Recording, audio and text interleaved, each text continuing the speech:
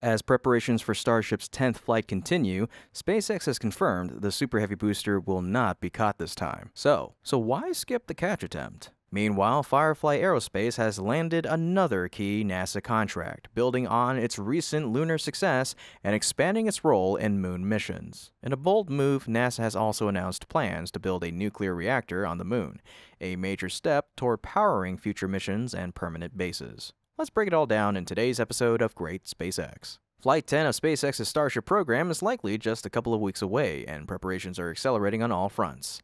The latest developments at the launch site have introduced some unexpected twists, including the reinstallation of a key system at Pad 1. This system had previously been dismantled following a successful round of tests with S-37, but is now back in place. The surprise return of this hardware strongly suggests that SpaceX intends to test S-37 again. The test stand has already been transported back to the launch pad and lifted into position atop the orbital launch mount.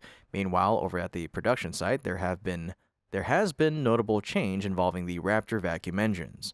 One of the vacuum-optimized Raptors appears to have encountered a problem during the previous round of testing, prompting SpaceX to swap it out. This kind of issue detection during the ground test phase is actually a positive development. It allows engineers to address problems early, preventing more serious complications during flight. This is especially important now, given that Starship has faced issues in 3 separate launches so far this year.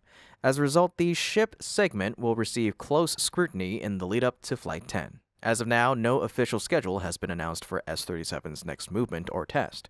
However, it's unlikely to take long to reinstall the test rig and secure the newly installed engine. With that in mind, another round of static fire testing could take place later this week. Based on community feedback and recent observations, it now seems likely the full engine test will last only around 10 seconds, rather than the minute-long duration previously expected. The shorter duration is due to limitations in the Pad 1 water deluge system, which lacks the capacity and design of a traditional flame trench used for extended firings.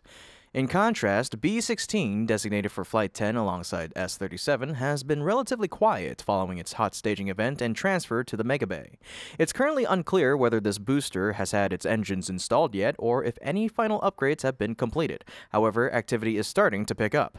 The booster transport stand has been moved into the Mega Bay, indicating that B16 may soon be rolled out to the Rocket Garden. This move could either be for final outfitting or to free up space inside the Mega Bay for stacking upcoming boosters.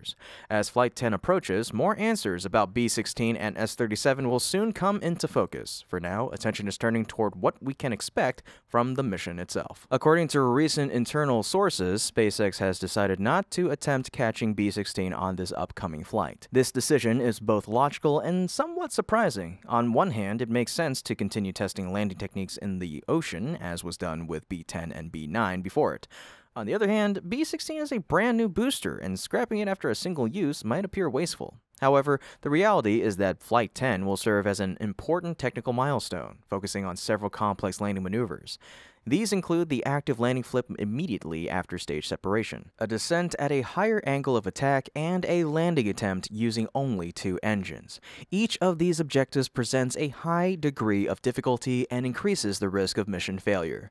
Removing the variable of a catch attempt simplifies the mission and allows SpaceX to concentrate fully on gathering data from these experimental landing techniques. To support these efforts, several modifications are being made. For the landing flip maneuver, adjustments are likely being made to the hot staging ring to accommodate the aerodynamic and control changes needed. The descent at a steeper angle will test the booster's structural strength and the resilience of critical subsystems. Performing a landing with just 2 engines will place extra demands on the engine system's reliability and control, especially under conditions of repeated ignition and shutdown. It's very likely that B16 underwent reinforcement and thorough inspections during its time in the Mega Bay, and this level of attention will continue right up until launch day. These tests, though they may not result in a recovered booster, are laying the groundwork for much more efficient and successful flights in the near future. For example, perfecting the active landing flip and high-angle descent will help conserve fuel, extending the range and utility of Starship missions. Mastering 2-engine landings will give SpaceX the flexibility to complete a landing even in the event of an engine failure. These advances will eventually make catch attempts more viable, reducing risks and increasing reusability. So while B16 may not be recovered, it will play a vital role in pushing the Starship program forward. Its contribution will help pave the way for the next generation of vehicles and recovery systems. Looking even further ahead, the decision not to attempt a catch with B16 also marks a step toward the long-anticipated V3 era. So keep an eye on all the upcoming developments and continue supporting the Starship program. If you're excited for Flight 10, type 10 in the comments. Like the video and subscribe to our channel so you can stay up to date with every step of SpaceX's bold journey toward making life multiplanetary. Now, let us shift our focus to the next major step in Firefly Aerospace's lunar journey. NASA has just awarded Firefly a significant $176.7 million contract to build and deliver 2 advanced lunar rovers along with 3 scientific instruments to the moon's south pole. This is a highly anticipated mission under NASA's Commercial Lunar Payload Services program, commonly known as CLPS, and it represents a notable expansion in scope. Unlike many prior CLPS missions that deliver fewer payloads, this one will feature more rovers and instruments, allowing for deeper and more comprehensive exploration of the moon's most extreme environments. The objective of this mission is to study the presence of usable resources in the moon's polar regions, particularly water ice. These resources will play a crucial role in supporting future lunar missions, especially those involving crewed operations under NASA's Artemis program. By targeting some of the moon's harshest and most scientifically intriguing areas, the mission seeks to provide data that will shape the next generation of exploration. According to a NASA statement, the contract period of performance is scheduled to run from July 29th of 2025 through March 29th of 2030. The actual landing is currently planned for 2029. During that window, Firefly will be responsible for end-to-end delivery service, from spacecraft design and payload integration to lunar delivery and operations on the surface. This latest contract represents Firefly's 5th CLPS task order and its 4th scheduled lunar mission. It also highlights the company's rapidly growing influence in the field of lunar exploration. CLPS is designed to enable more frequent and lower-cost access to the moon by leveraging commercial space companies. These robotic missions are intended to gather scientific data, test technologies, and scout terrain in support of the Artemis program's broader goal, establishing a long-term human presence on the moon. Joel Kearns, Deputy Associate Administrator for Exploration at NASA's Science Mission Directorate, emphasized this collaborative spirit by stating, "Through CLPS, NASA is embracing a new era of lunar exploration with commercial companies leading the way. Firefly has already proven itself capable in this arena. In March of this year, the company successfully completed its first lunar delivery mission, placing 10 NASA payloads on the moon's near side. That achievement laid the groundwork for future efforts. Firefly's next mission, set for 2026, will aim for the moon's far side following the deployment of a lunar orbiter. Then, in 2028, the company will conduct another mission to investigate the volcanic terrain of the Gruithuisen Domes, a geologically unique region of the moon. The 2029 South Pole mission is especially important because of the scientific and practical value of the landing site. Permanently shadowed craters in this region are believed to contain significant reserves of frozen water. If confirmed and extracted efficiently, this ice could be used for drinking water, oxygen generation, and even as a component of rocket fuel, a game-changer for long-duration missions. In addition to scouting resources, the mission will study potential environmental hazards, such as radiation and surface erosion. These insights will be critical for preparing safe habitats and equipment for future astronauts. As Adam Schlesinger, CLPS Program Manager at NASA's Johnson Space Center, noted, CLPS deliveries to the lunar South Pole will provide a better understanding of the exploration environment, steadily progressing toward establishing a long-term human presence on the moon, as well as eventual human missions to Mars. Overall, this new award is a strong validation of Firefly Aerospace's achievements and its growing role in the next wave of space exploration. The company continues to demonstrate that it can meet NASA's high standards while pushing forward the boundaries of what is possible in commercial spaceflight. So let us watch closely and see what Firefly will accomplish next on its journey to the moon and beyond.